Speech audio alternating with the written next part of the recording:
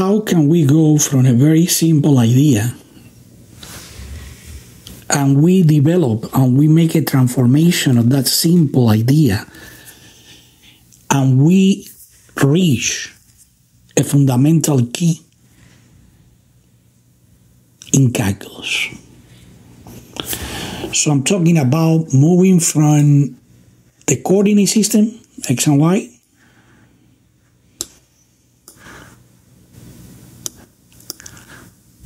and making transformation to that coordinate system.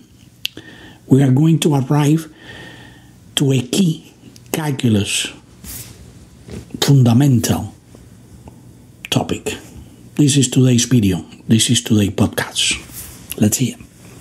Suppose that you have a point on the coordinate system. Let's start with one simple point on the coordinate system. I'm talking about, 110. Okay, remember 110. And I'm going to pick another point. 220.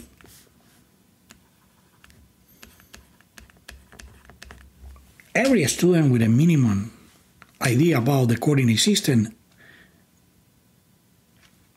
knows how to plot points. How can we transform this idea? Okay, let's label the coordinate system. So this is the X, everyone knows that. This is the Y. And let's make another transformation. Let's say that X will be time and Y will be distance. And now the point has a meaning, no? The X and the Y has a meaning, no? The X is time, let's say hours, and the Y is just distance in miles.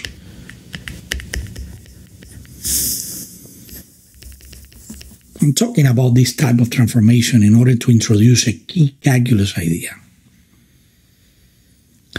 Okay, so how can you transform this into a more sophisticated concept? You can create more points, but I want that the students know that we can connect right here, these 2 points. We generate a line segment in this case.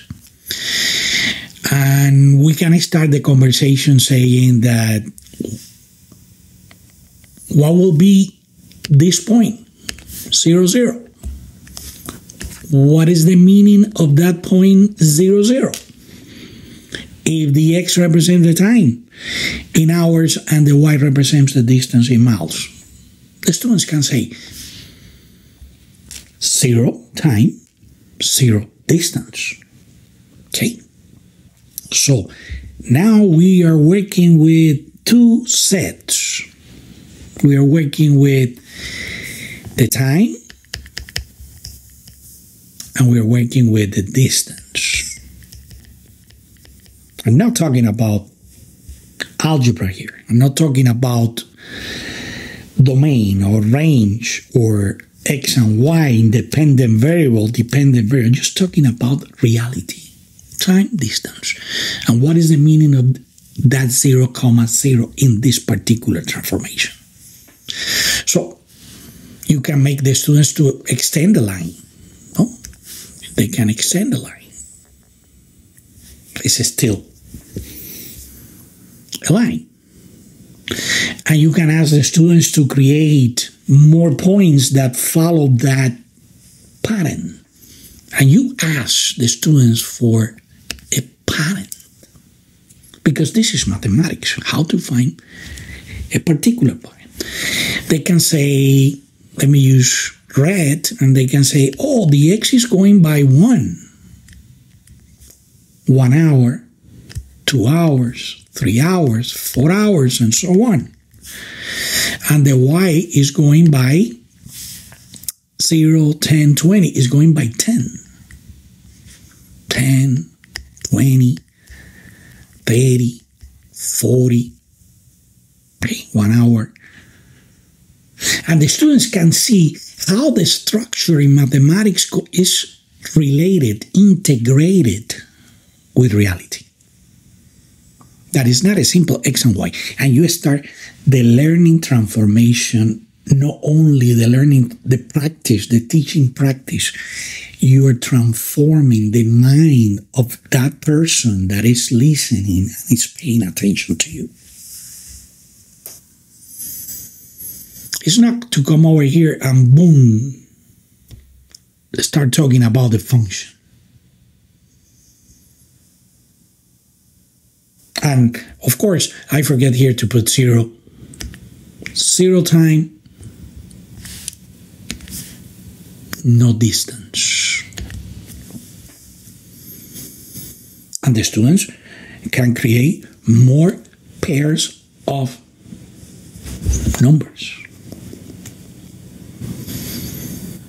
And this is when you talk about function.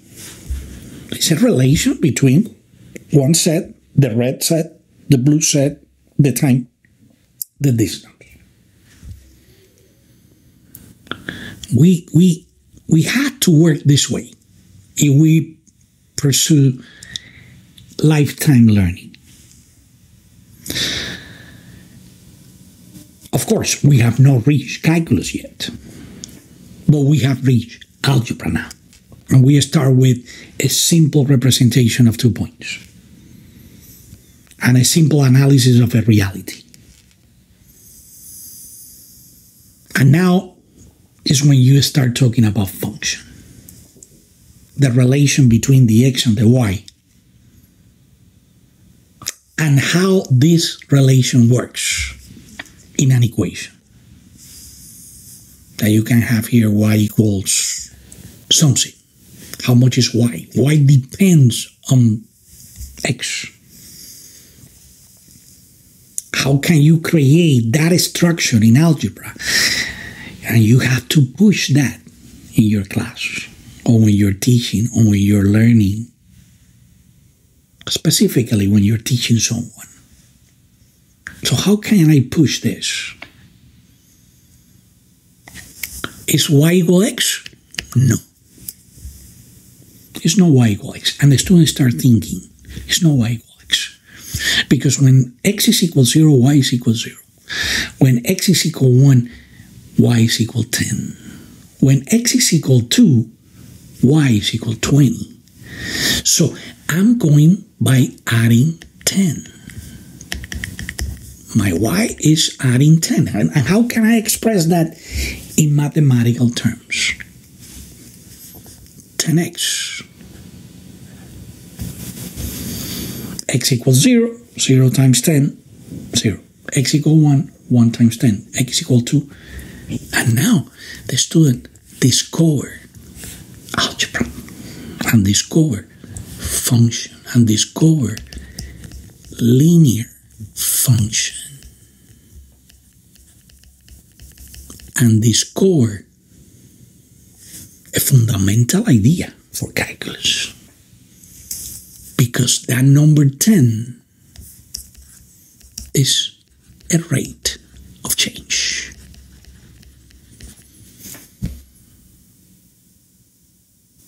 It's not the same if you come up with rise over run and you come up with y2 minus y1 equal divided by x2 minus x1. It's not the same. It's not lifetime teaching. It's not lifetime learning. What do you think? Now our transformation was moved to algebra, was moved to structures. Y equals 10x. And now the student can understand that this is distance and this is rate and this is time. And we can work with a function of time. It's a function, it's a relation.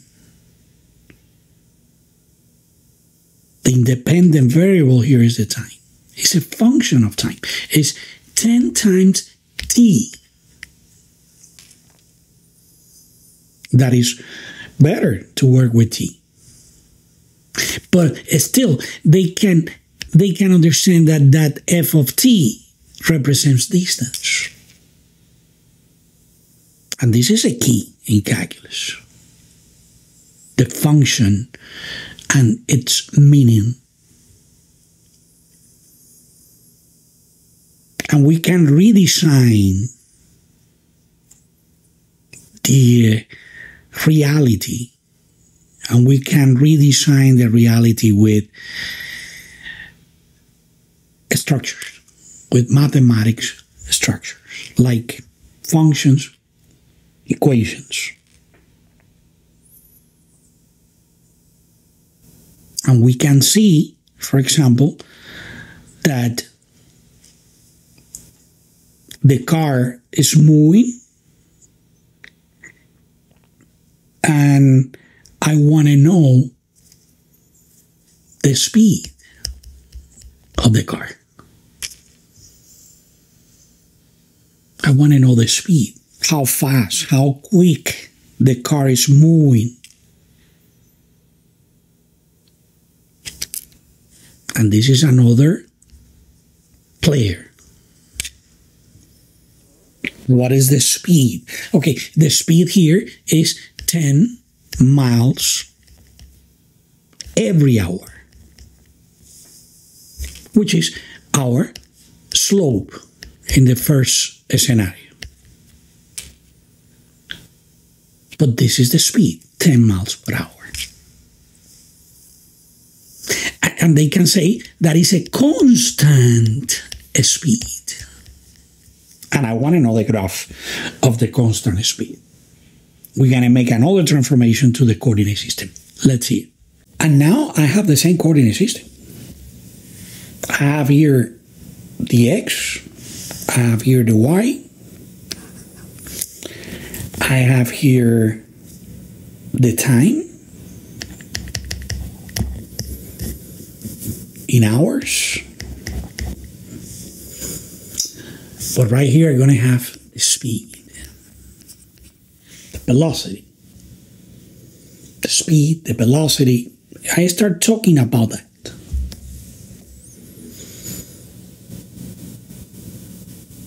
So what is that speed? Every hour, 10 miles per hour. Every hour, no matter what. The car is going at the same rate, no matter what.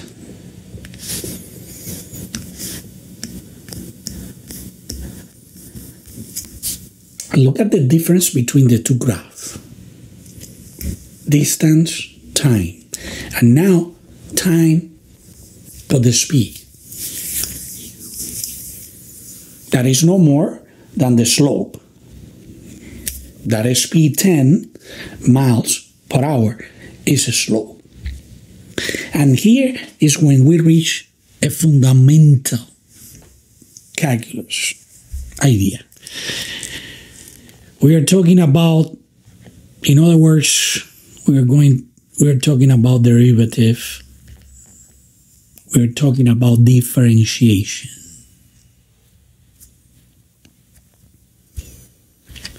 "10 miles per hour is no more than another function. It's another function. 10, 10, 10, 10, every hour, every fraction of the time, separated by hours. That's another function. So what is calculus? Is how can we use that initial function, initial representation, and we can generate another function that is the rate, in this particular case, 10 miles per hour. And this is the differential calculus. How can you go back from here to the original function? The second important key idea in calculus: integration.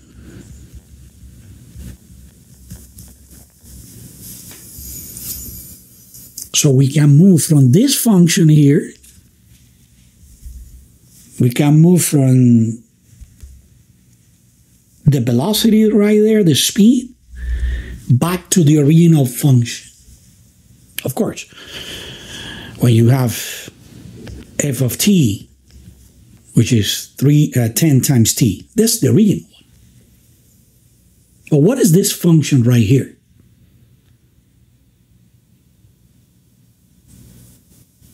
Or let's use the x and y notation. F of x equal 10x. And this is when dy dx comes to play, which is 10. How can we go back to here? Integration of this function. What is the integration of 10? 10x. This is calculus. This is the two fundamental keys of calculus: differentiation and integration. But everything is coming from that particular example. Is the relation between two functions. The y equals 10x. The speed is 10. And how can I go back to 10x from the speed? This is the first idea and the most important idea of this conversation this week. Podcasts, How Do I Teach Math? And Calculus Prerequisites.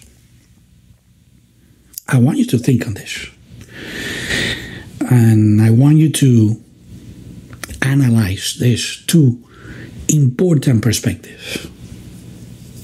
The speed right there is super important.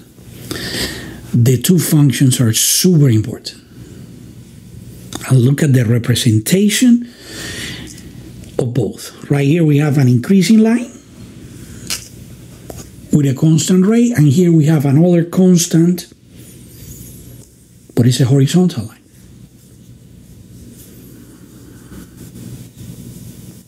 What happens when those rates change? What happens when we don't have a constant rate? That will be another topic in another podcast. I'm going to finish right here the video. I don't want to bother you too much. Thank you for the new subscribers. Math Topics is opening a new membership with access to math presentations, worksheets, videos, members-only videos. It will be another experience, another approach between you and me. I invite you to take this in consideration, and thank you for helping and supporting Math Topics. See you in the next video. Thank you.